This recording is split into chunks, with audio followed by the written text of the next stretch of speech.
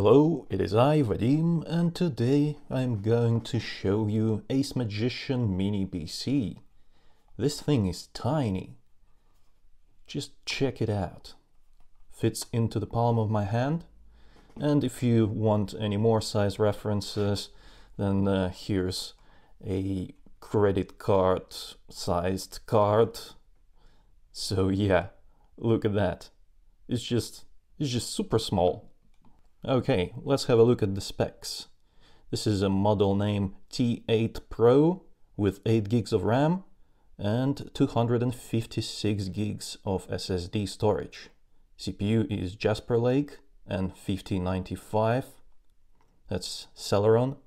And in terms of ports, you get a lot for such a small package. 3 HDMI ports, and you can actually use those 3 at the same time, so that's up to 3 4K 60Hz monitors. On this side you get 3 USB 3 ports, and at the back dual gigabit LAN, so that's 2 ports right here, audio jack, and that's the power connection. It is wireless ready, so Wi-Fi and Bluetooth is enabled in here, so you can connect your wireless devices and connect to your home Wi-Fi network, no problems. In the box, along with the PC, you will receive a power adapter and an accessory. This is a bracket that you can use to mount this mini PC at the back of your monitor. So you can just put it at the back of your monitor and that's it. Unfortunately, I cannot demonstrate it because this is a TV without a VESA mount and I'm using it as a monitor right now. So yeah, sorry about that. And here are the screws for this VESA bracket. Here's an example of how it looks on the desk. I've connected my monitor, the power, keyboard and mouse. It barely takes up any space at all. Right? Now the power on test. Let's see how long it takes for it to boot up.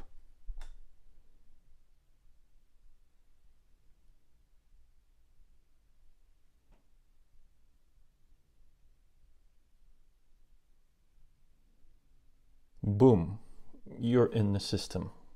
This thing comes pre-installed with Windows 11, and let's have a look at what it actually costs. As you can see on Amazon right now, it's priced at $199, and there is a coupon for the discount available. That's another $20 off. That's like what? $179. The CPU inside has 4 cores and Intel integrated graphics. So let's see how well it does in just normal day-to-day activities. Let's do some browsing.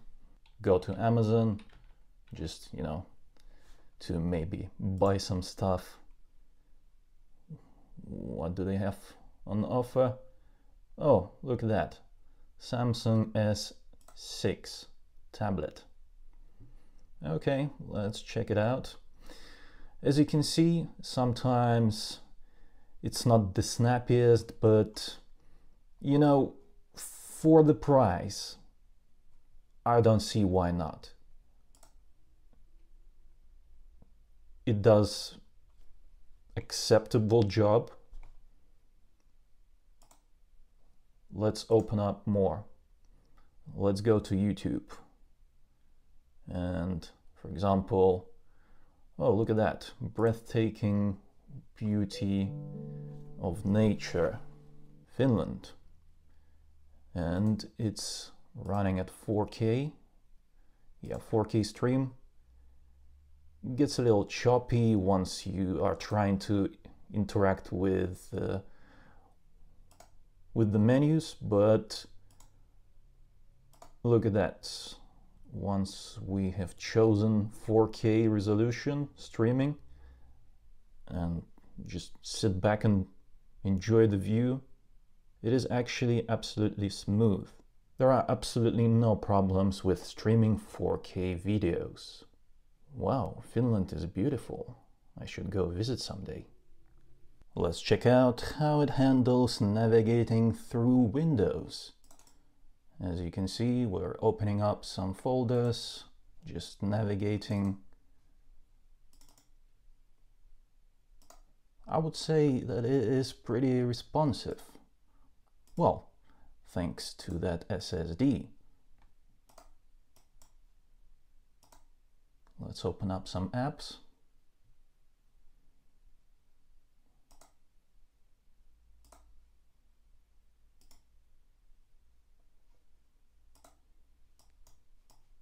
Not bad.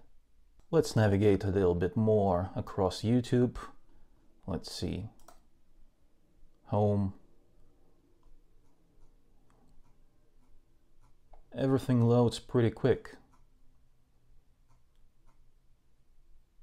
Let's check out what Marquise Brownlee has to say about S23. Yeah, as you can see, the footage sometimes gets a little choppy, but once you just let it load, it is smooth. I would say it's fine. It's not the greatest performance, but it is adequate. Check this out. This is a $180 PC. That's the price of a CPU for most of us. And here you get a whole PC for that price. Another thing I would like to find out is how well this mini PC can handle light games. Obviously, you're not gonna be able to play any AAA games on it, but I think it will be able to handle some lighter games, like, let's start with League of Legends. Let's start with 1080p medium settings. Check this out. I can see close to 60 FPS. I see 50. This is totally playable. But you know what? I know that shadows are not very much important and they are actually hogging up a little bit of FPS there. So let's turn the shadows off. Check this out. That added another 10 FPS. That's pretty cool. The lowest I've seen was 48, I think.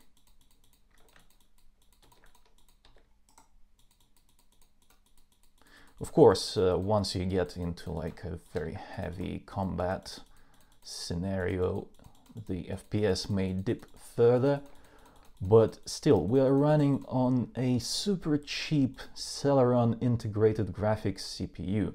So let's turn it down a notch to low and see how well that does.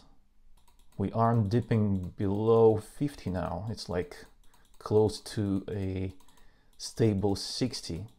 Let's see if we can improve on that a little bit more, because there is a lower setting. There is a very low. Hold on, let's see. Very low 1080p. I don't want to go to 720p because I find it, I'm not finding it enjoyable to actually play at that resolution, because I'd rather be on very low and play at 1080p than 720p, to be honest with you. Yeah, when there's more stuff going on the screen, then we dip to about 50 FPS still.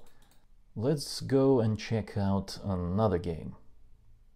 Okay, so this is League of Legends TFT.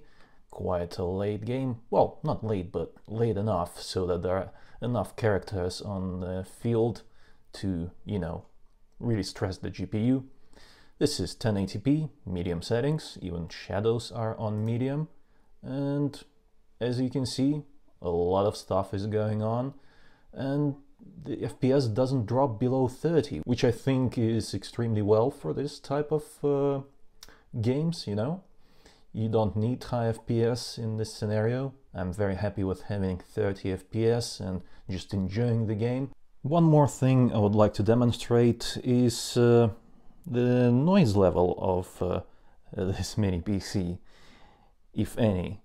As you can see, the game is running, so normally that is a pretty good workload. So what I'll do is I'll take this microphone and I'll bring it closer to the PC to have a listen. I don't know if the mic will even pick up any noise, because to be honest with you, you can barely hear the fan noise. I can hear it a little bit, but it's nothing disturbing. In conclusion, I think this is a pretty nice small PC. It has a good number of ports, it is tiny, it is quiet, it does all that it has to do, such as, simple tasks, web browsing, working with documents, the day-to-day activities. And it is actually a plus that it can run some simple games, such as League of Legends. Yeah. For $180, I don't know. Is it worth it? I guess it's up to you to decide. But I think it is a very nice little PC. The link will be in the description below if you want to check it out on Amazon. It was I, Vadim. Until next time.